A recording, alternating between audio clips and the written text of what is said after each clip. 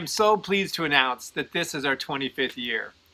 I started Mission Facilitators back in 1992 in Seattle, Washington, coaching small business owners about how to grow their business. And now today, 2 decades and plus later, we've got 11 people working together, being able to create a cross-functional team to be able to help serve our clients in their endeavor to be able to grow and be purpose-centered. I'm very clear that we've been extremely fortunate and lucky to be able to provide this kind of service for as long as we have. And I'm also very clear that the genius doesn't reside in the coach, facilitator, or the trainer, but it really resides in the team leader, the team itself, and the organization.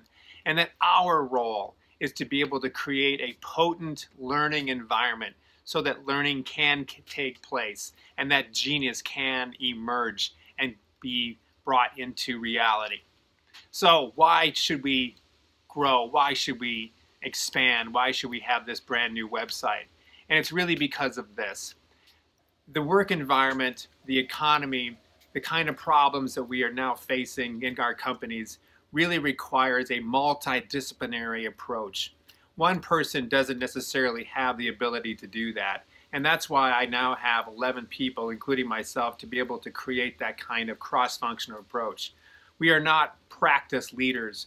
We come together on a regular basis to be able to talk about our coaching clients or training clients or our culture change clients, and to be able to kick around ideas and workshop them. We support them in we support each other in being able to create the kind of outcomes our clients want.